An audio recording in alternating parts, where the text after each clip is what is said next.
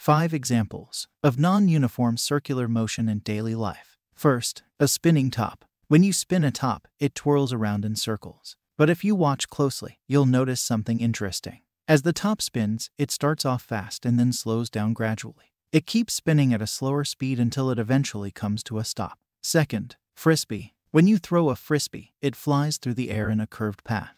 The motion of a Frisbee can be an example of a non-uniform circular motion.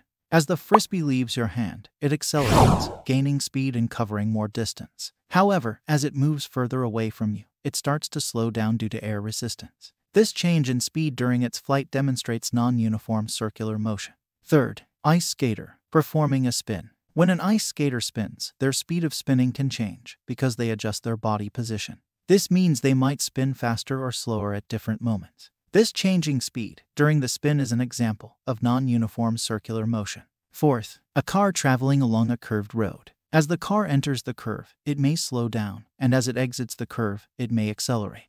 The changing speed during different sections of the curved road indicates non-uniform circular motion.